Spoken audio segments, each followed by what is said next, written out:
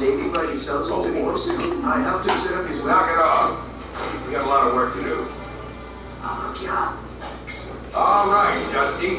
Remember this. It ain't how fast you fly, it's how you fly fast. Go on through that. Show me what you got. What's this? Oh, yeah. Great. You can go up and down. What else? Show me your turn. Here we go. You think that was good? That's stuck. I get those out green. Oh, come on. Keep your nose up. Hey, Skip.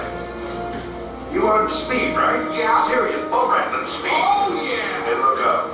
See those clouds? The highway in the sky. Tailwinds like nothing you've ever flown.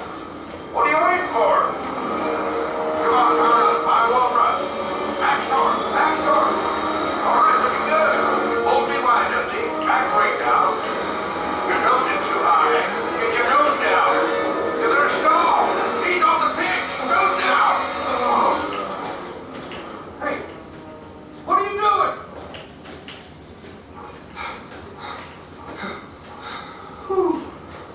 What just happened up there? I'm low on fuel, I so... look like I was built yesterday. No. What? It's someone... I've got time. Okay, well, you know, I feel like I was having some problems with my axial compressor, so... The Jolly Ridges have a motto, Volo Pro Veritas. It means I fly for truth. Clearly, you don't. Sparky, push me back to the hangar.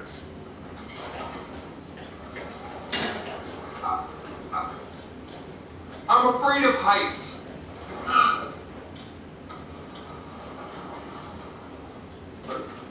You're a plane. I'm a crop duster.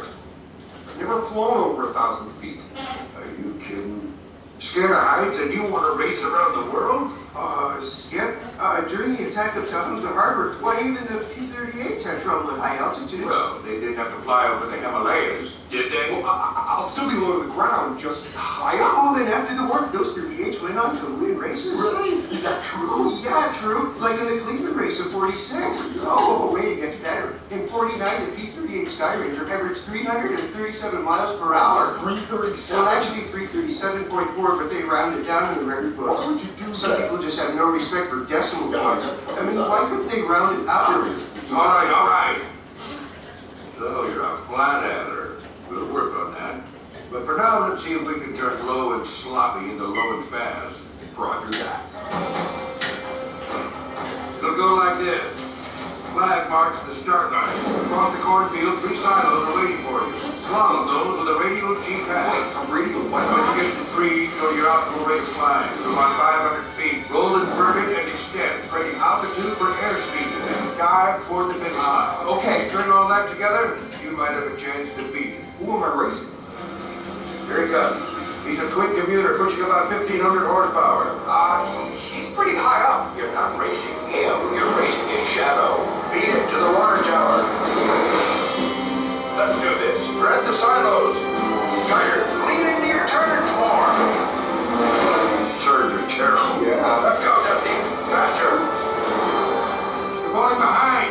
Begin your climb and catch him in the dive. Start your dive now. Never mind. You already lost. So, we can increase power, or we can decrease drag. Definitely increase power. More torque means more speed. Lousy. Come on, let's work that radial G-turn. Do it again. One more time. Again. Come on, push it, Dusty. Better. Remember now, altitude for airspeed. Gravity in your hand. Laws of physics govern speed. All right, Dusty,